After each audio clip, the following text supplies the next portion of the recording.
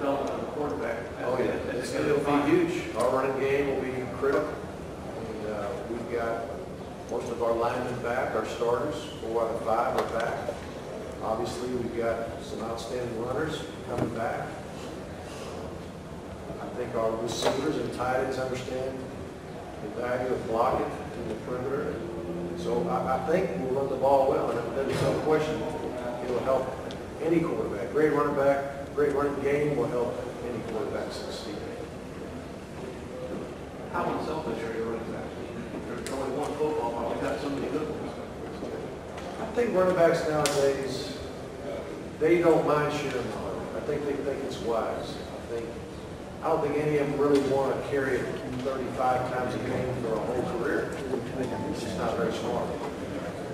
So I think they don't mind sharing the load. I think they like staying fresh and healthy throughout a game, throughout a season.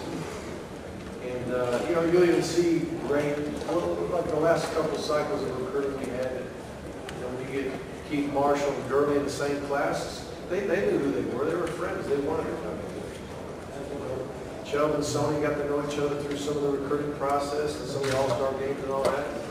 They were very well of each other, very well aware of each other and how talented the other guy was, and they embraced it rather than ran from it. So I think guys are very unselfish.